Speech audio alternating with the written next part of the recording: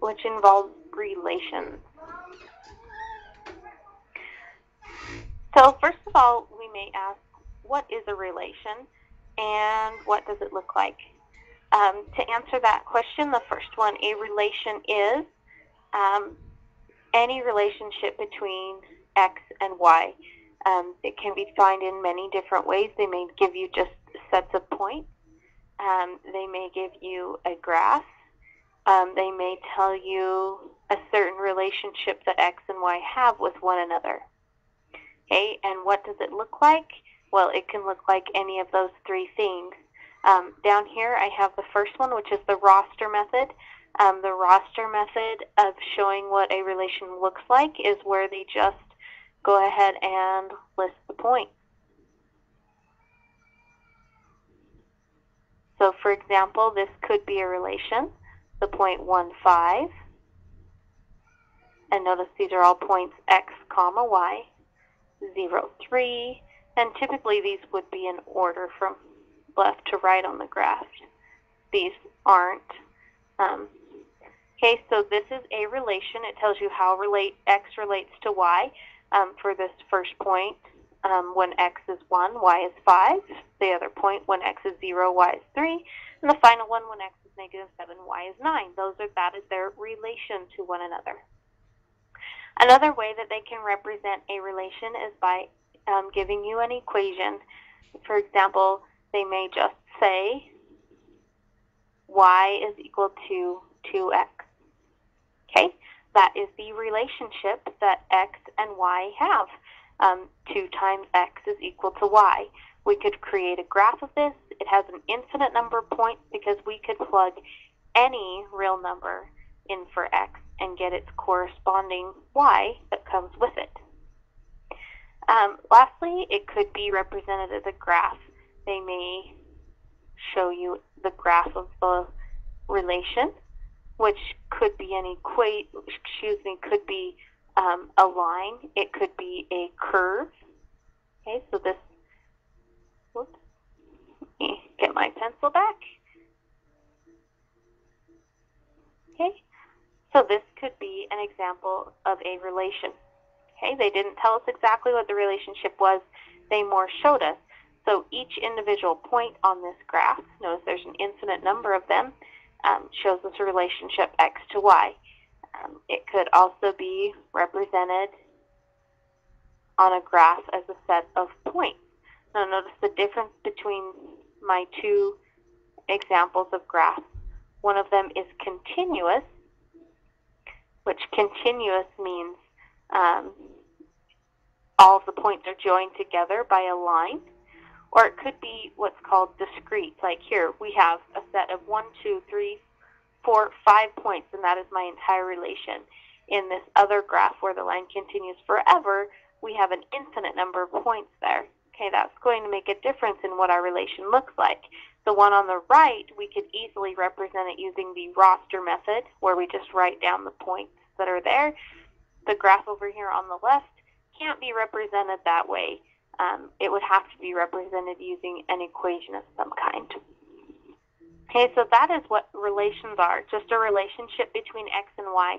And it can look like many different things. It could be in the roster method, where you just write down each of the points in your relation. It could be represented as an equation. It can also be represented as a graph. All right, let's practice with these. Let's graph each of these relations. All right, so our first example is written just as the points that are in our relation. We have the point 0, negative 3, the point 1, 5, and the point 4, 7. 0, negative 3, over 0, and down 3. There's our first point, the point 1, 5. Be 1 to the right and up 5. There's 1, 5, and finally 4, 7. 4 to the right and up 7. This would be our relation completely graphed. This one down here looks a little more complex because they didn't list the points for us. But we can go ahead and look at the relationship they gave us here and write down the set of points. It's finite, meaning they just gave us a few numbers that we plug in for n. Okay, so the x-coordinate is going to be 2 times n. The y-coordinate will be n minus 3. So let's start with our first number they gave us, is that n will be 0. Well, if n is 0, for this first coordinate, 2 times 0 is 0.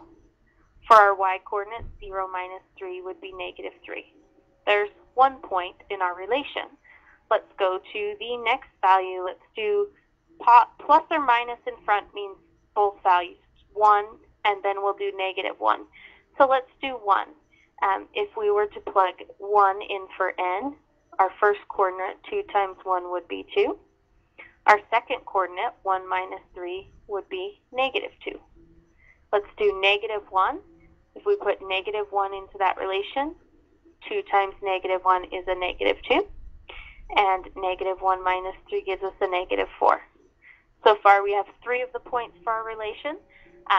Now let's go on to our last values here, plus or minus 4. If I plug positive 4 into my relation, 2 times 4 gives me 8 for my first coordinate, and 4 minus 3 gives me 1 for my y-coordinate. And our very last one, we're going to plug negative 4 in for n. 2 times negative 4 is a negative 8, and negative 4 minus 3 is a negative 7. I have written down each of the values of n, what they would end up with according to this relation they gave us, that the x value is 2 times n and the y value is n minus 3. So these 5 points represent our relation. If we were to graph those, we would just graph each individual point. So first we found out what they would be according to the relation they gave us, and now we're going to graph. So there's 0, negative 3, 2, negative 2, negative 2, negative 4, 8, 1,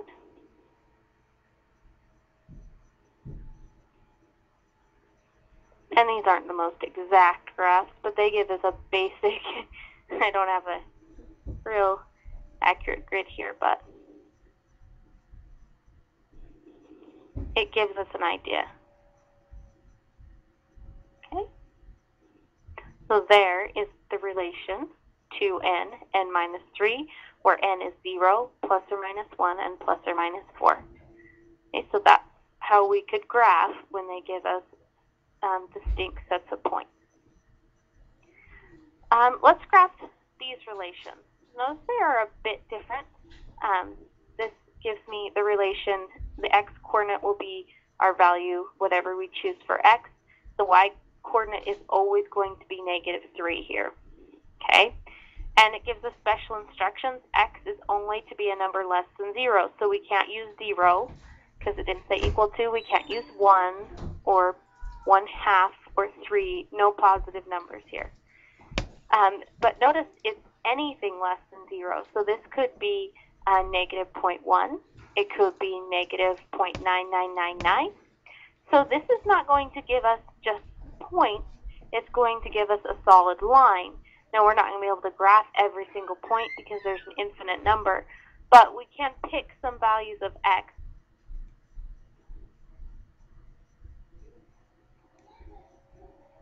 and put in the y so that we know basically what the graph will look like. Let's say I picked negative 1/2.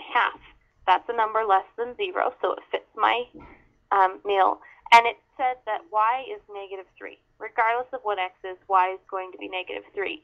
So if I chose negative 2 for my x value, which is okay because it's a value less than 0, y is still going to be negative 3 because that's what the relation told us would happen between x and y. Y would always be negative 3, and x is any number less than 0.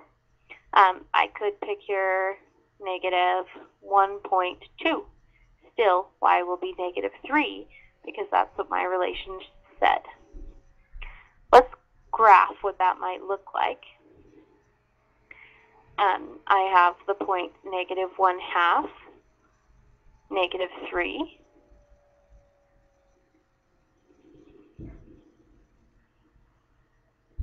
So 1/2 would be about here, and negative 3. The point negative 2, negative 3. The point negative 1.2, negative 3. Notice they're in a straight line, and like we talked about, this is all numbers less than 0. So we're actually going to put an open circle on 0 because it's not included, but everything to the left of it is. Y is always a value of negative 3. So what we get is a horizontal line starting at 0 and going to the left, and it's located at y equals negative 3. Okay, so that would be a graph of this relation. X is any number to the left of 0, y is always negative 3. Let's try this last one down here. Okay, here's our relation. This time, x is always going to be negative 1, and y will vary. Now, y is going to be any real number between negative 1 and 1. And again, anytime they give you an interval like that, you're going to have a solid line rather than just sets of points. So again, we could set up a little t-chart here in order to determine kind of where our graph will be.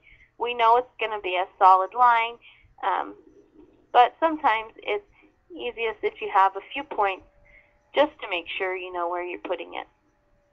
So x is always going to be negative 1. We don't get to pick any other x's, okay, because that's what our relation says, that x is just constantly negative 1.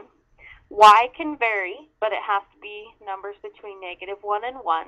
So it could be negative 0.5. That's between negative 1 and 1. It could be 0.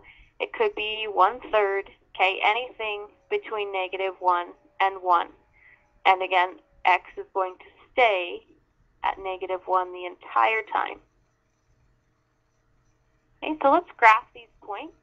We have the point negative 1, negative 1/2, which would be about here. We have the point negative 1, 0. The point negative 1, 1/3. So notice what we're getting is a horizontal line, or excuse me, a vertical line, but it has to start at negative 1 for y and end at positive 1. Those are going to be open circles because the 1 and the negative 1 were not included. So just like when you're graphing on a number line and you don't want to include a number, you just put an open circle there. So this is what our graph would look like. It's a vertical line at negative 1 for the x value, and it goes from y being negative 1 to y being positive 1. Okay, so there's a couple examples of graphing relations. If you're ever given an equation, you can always select values for x and plug them in to find your y value. You want to pay careful attention to the restrictions they might give you, like our first one where x had to be a number less than 0, and our second one where y had to be between negative 1 and 1.